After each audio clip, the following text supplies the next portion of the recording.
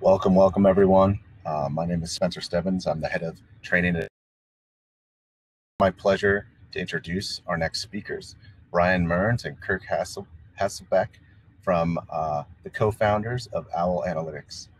Without further ado, I'm going to hand it over to Brian and Kirk. Can everybody hear me okay? I'll take that as a yes. Fine, Kirk. All right, great.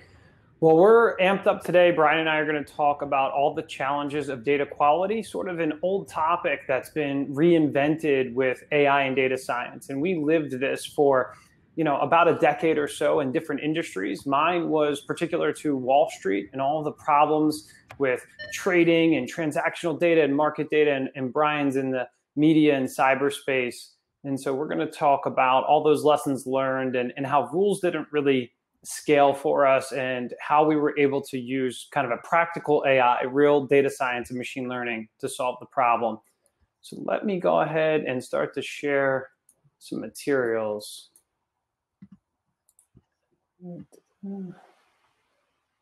Share screen.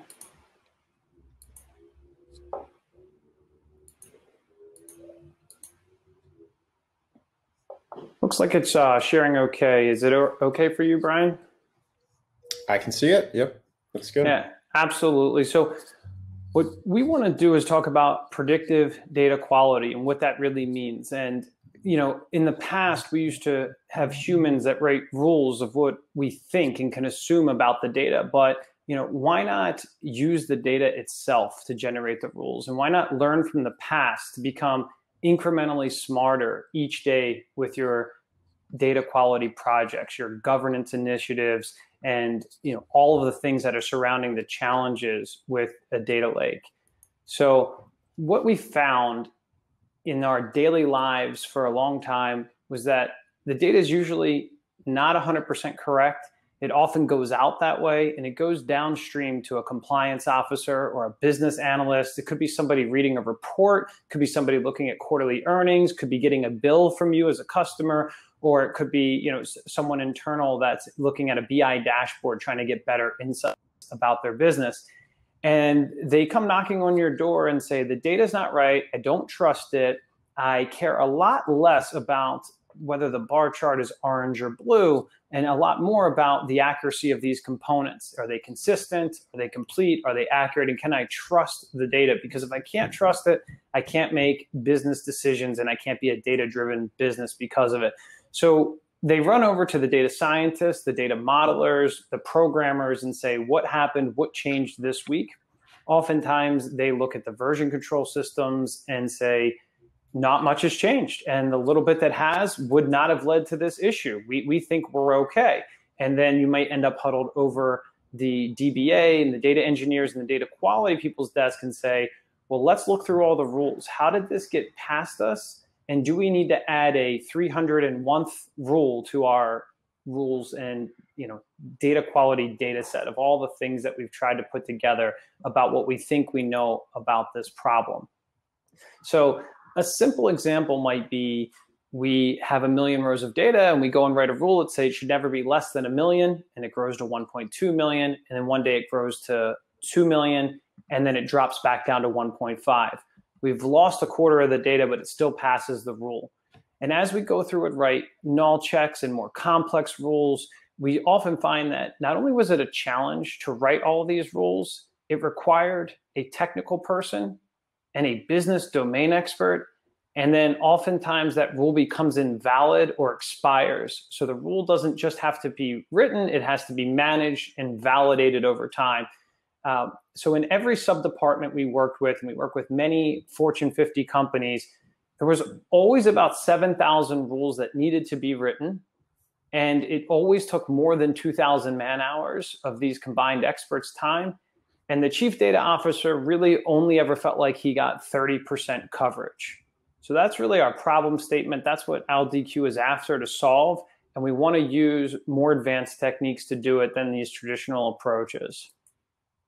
So what we found ourselves commonly asking is, we all want good data. We want to write those exciting models on good data, but how can we be so sure? And we really just need a simple mechanism that alerts us when strange things are happening in our data. And so we started to use AI, and then we found it was great in some cases, but not always as explainable as we wanted it to be. So we could see here this red line drifting away from the blue line. And we could talk about data drift in a minute, but really at this point, it could happen suddenly overnight. It could be batches of data. It could be subsections of data that go missing or change or become inaccurate. But we needed a way to detect all of these and then explain them to the analyst. And it turned out the most popular and explainable language is probably SQL at this point in time. So Owl uses AI and ML to detect and learn from the user's feedback, but then it creates explainable SQL statements so that if you wanted to drop them in as simple rules, or at least hit export and take them to your compliance or regulatory authority, you could, and it would be in a universal language that at this point is ANSI compliant and fairly understandable.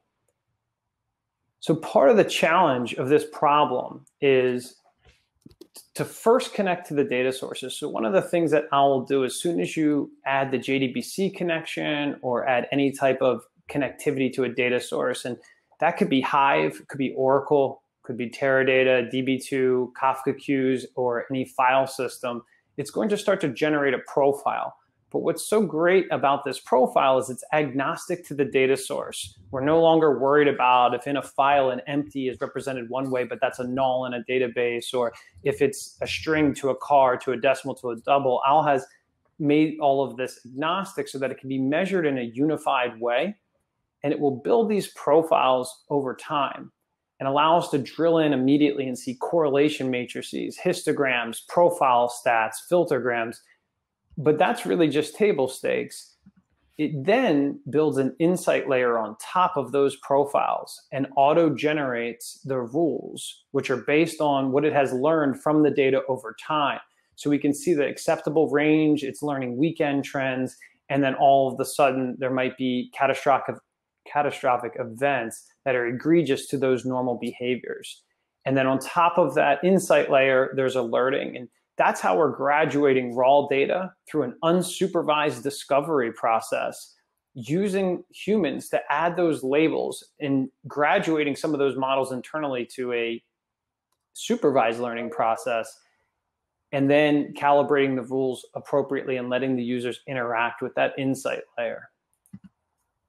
So maybe a more real world example in Owl might look something like this, where we have a timeline, because we believe that data should be profiled in the rhythm in which it's loaded. If you take a year of good and bad data and distill it down to just one event on the timeline, you've really merged a lot of things and you've made it meaningless. So ultimately, we have a replay feature that can catch up, even if you're already a year behind in using AI or ML on your data in the first run.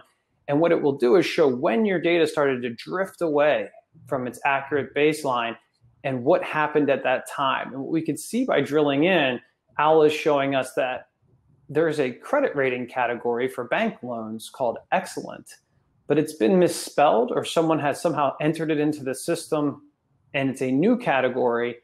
And this could wreak havoc, because we could see over history this category hasn't been here, and we could misallocate somebody's loan to the wrong rating, which could ultimately maybe give them the wrong rate or the wrong approval.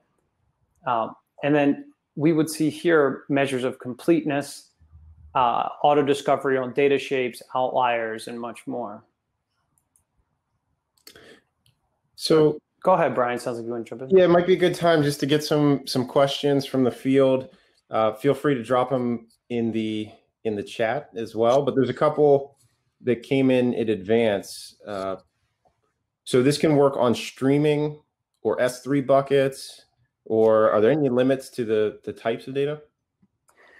Yeah, mostly there are not limits. All JSON, XML, CSV, or any delimited field, S3 buckets, all major cloud storages, blobs, and anything with a JDBC connection. So if someone has anything more specific on that one, but even systems like MongoDB and Redshift are supported. Got it. And then somebody else mentioned, so it finds anomalies, can I interact or flag those anomalies? Yeah, absolutely. Everything that Owl finds, you first can annotate it. You might want to give it that helpful message that this is okay for this reason. And then you sort of click the up or down that says, was this good or bad, to help us get incrementally smarter. And we do have an internal queue, so you can add it to a workflow or integrate it with ServiceNow. We see about a 50-50 split in the market of using Owl's workflow versus Owl's integration with ServiceNow. Got it. And then last one, I think you mentioned alerting, but what would be the ideal use case for a data scientist, whether it's a small team, maybe, understand from a small team perspective and then from a larger organization perspective? Well, ultimately, we're doing a lot of the work of a data scientist, and that's helping not create data science projects for, we think really the data scientist should be focused on predicting credit card fraud, or doing that thing that the bank or the insurance company or the healthcare company does best. But really feeding those models needs to be good data quality. So ultimately what we do is we sort of lay that out into personas, and you might have an IT admin that sets up the JDBC connections and makes sure you're connected to the data sources. You might have an observer, which is really your manager, and it could be the chief data officer, it could just be the executive director. And then there's an analyst, and the analyst would know the intimacy of the data, the columns, when something is right or wrong, and would help build those rules. And we found without really playing into these personas, people don't always know who should take ownership of which part of this problem. Did that answer the question? I might have went on a little long there. Yeah, I think so. I'd love to hear from anyone in the audience, what you're thinking along the way. Were there any other questions maybe that weren't covered?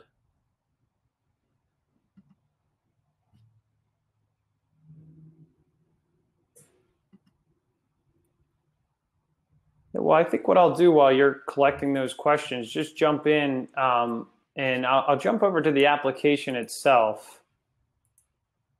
Let me log in here. It's been a little while.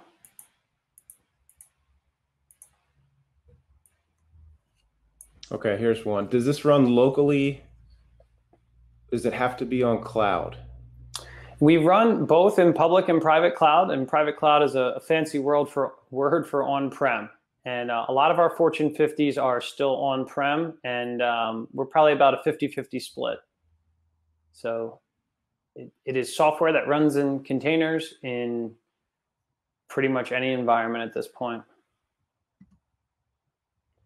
So here you can see all the connections, and we would go through when we would start to just take over data sets or entire databases at a time. We would open this up, click go. Owl would go to its jobs page, orchestrate a number of jobs that would go out and just start creating profiles and data quality metrics